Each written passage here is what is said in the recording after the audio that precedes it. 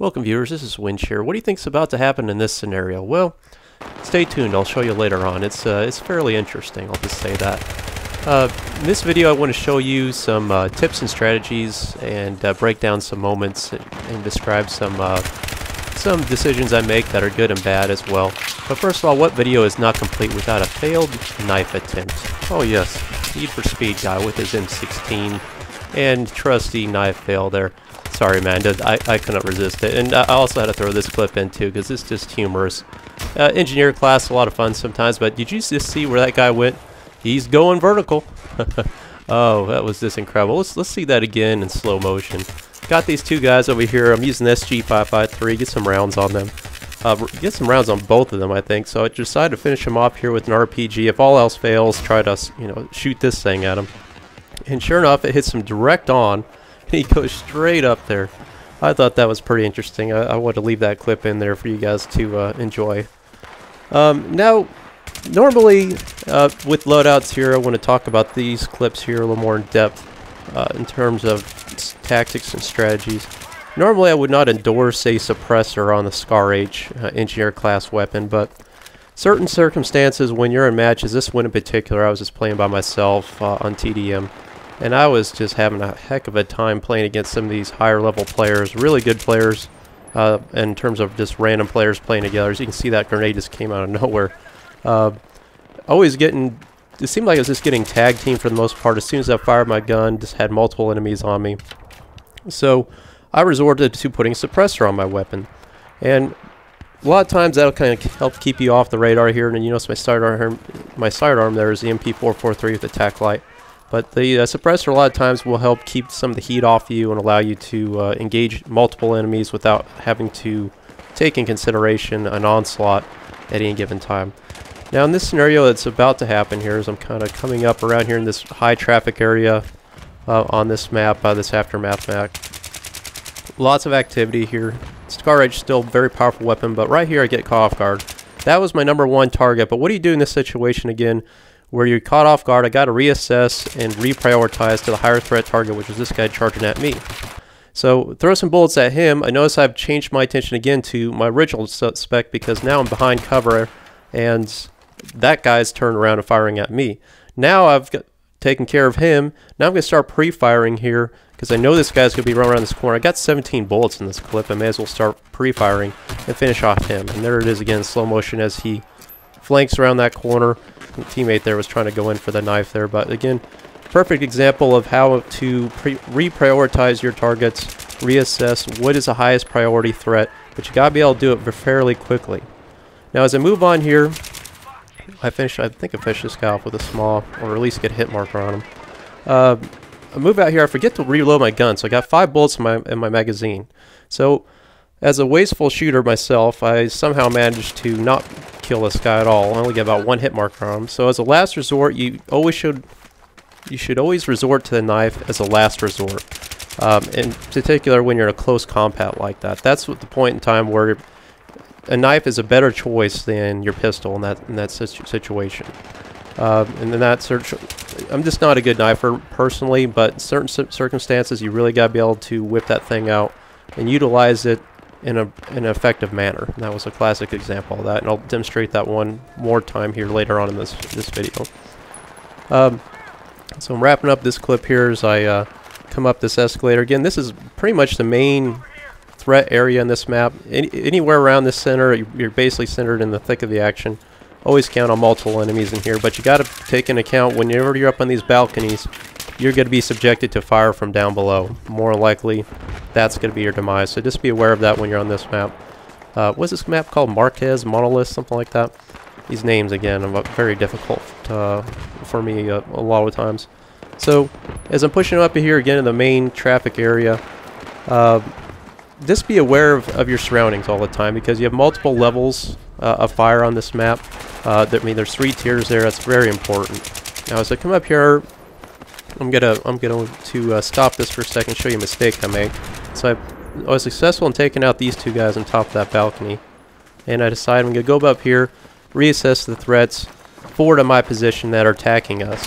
and I was successful in taking out one of these guys that was a sniper, but I did not realize at the time this guy was a sniper. But I did notice his glimmering scope here the second time I peeked up here. See this scope? That should have been an indication to me that I need to pull back, because he's got a 12x zoom scope. I'm not going to be able to take him out, and I was trying to pull out the SMAW there to finish him off. But again, that was an example of me being too aggressive or greedy in that situation. So know when to hold them, know when to fold them. In that situation, I was already successful in taking about 3 or 4 guys. Should have pulled back the moment I recognized that guy's scope. Scar H, terrible in these circumstances. That guy had the right idea of pulling out the knife. He almost, sometimes it takes, sometimes it doesn't. It just didn't work out in his favor there in that situation, but I've just looked out a little bit on that.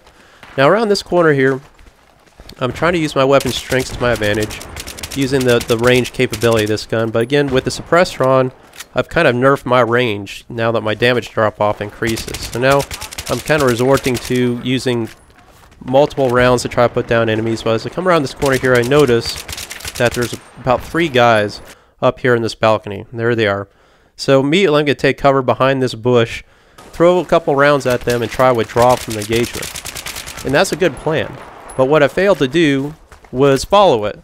For some reason I got greedy. I saw this guy jumping up here. I thought maybe I'll stick around here a little bit more, try to pull off another kill or 2. Now in this situation, you really need to be pulling back full on and reassessing the whole situation, because it's about to go to hell in a handbasket here in a moment as these guys continually flood up here. Again, here's where I stopped the clip, and this is where I had the plan. I really need to pull back, but unfortunately I pull back here again, trying to get one more kill, and I get the magnum to the head there. So again, experienced players like that will take advantage of those oversights on your behalf. If you're overly aggressive, you linger in an area too long, they're going to exploit that. Now here, this is Conquest Assault. This is on my server there. There's a failed knife there, huh, buddy? Yeah, he was kind of upset about that. This is Conquest Assault on my server now. You can you can search my server on PlayStation 3. It's just called Dice Approved. Just search that. It's running all the time with TDM and Conquest.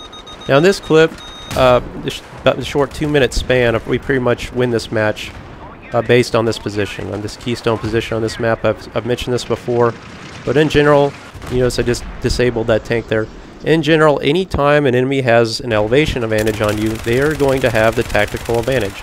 It doesn't matter what weapon's in their hand. It could be a sniper rifle, it can be a carbine, it can be an assault weapon. It doesn't matter.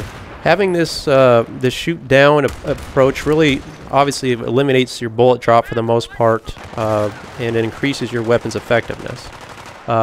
Your accuracy, you don't really have to account for drop. Obviously, if you have a suppressor or some type of sniper rifle, it's much easier to aim down as opposed to aiming up. But here's, you notice I disable that tank. I'm about to take one more tank out here in a minute. So in this short time frame, I managed to disable and eliminate 2 tanks, take out multiple enemies. So we secure the position as a result, and turn the tide of this entire battle. Of course, Conquest Assault, a very intense game mode. That's why it's my favorite game mode, because every flag is so vital, and it's just a constant battle. Very high-paced action.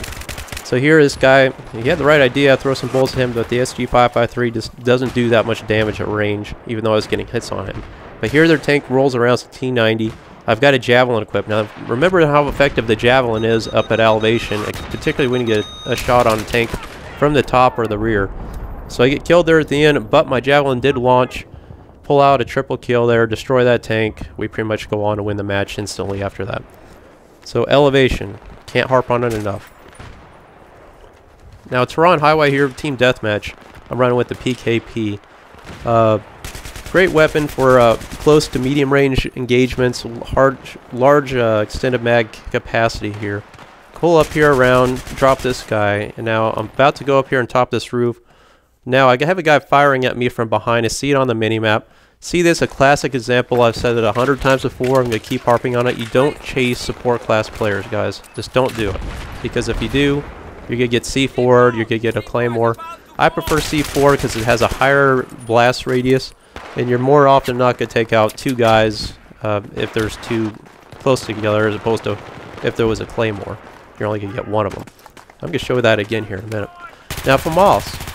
Again, I want to hit this home about the knife. The FAMAS, a great weapon for close quarters combat. It has the highest fire rate of any weapon. Some argue it's AN-94, but I disagree. We got to time the firing, right? So, yeah, sure. So here I am, multiple guys coming around. You know, again on this match too, I was teabagging everybody because I was just getting overrun by these guys. Again, don't knife unless it's absolutely vital. Right here, you can see my aim's just horrible. I give up, throw out the knife real quick, and manage to take him down. As you're getting overrun there, that's about all you can do. Now in this final clip here, this will lead into that first still frame I showed you. Again, elevation, it's on every map. Cover your bases, cover your entrances, particularly when you are the center of attention, where you're pretty much the only man on your team doing anything. You're facing a lot of opposition. We were just getting steamrolled by this team, and I was just fed up with this. So I pulled out a big support class LMG and just tried to do what I could do to stem these guys. But here I have cover, I have 360 degrees of view, and I have my only entrance covered. Call it campy, but as you can see, I'm recessing lots of threats around. I don't know how I don't manage to wipe out any of these 3 guys I'm shooting at right here. Just complete embarrassment. Well, I guess I got one of them. I easily should have had all 3 of those guys. But you're still forced up here. I mean, basically, I'm able to deliver fire at any direction. And if I'm getting overrun by enemies at close range, that's when I can deploy that C4. And do it here again as a backup. Drop 2 more guys right here. Always watching the mini-map. Drop him. Now watch this, and I'm going to play this again. Here it is. Oh, failed knife with the C4. Oh, just beautiful. Nope, I don't think so, gentlemen. I hope you enjoyed that clip. There's a still again right before I pulled the trigger and actually used his body as a shield to pretty much protect myself from my own C4 there from taking me out as well. Just incredible, epic moment. But good tactics nonetheless. As you can see, I kind of solicited some help from my teammates there. Hope you guys enjoyed the video. Please like and subscribe, and I will have more to come.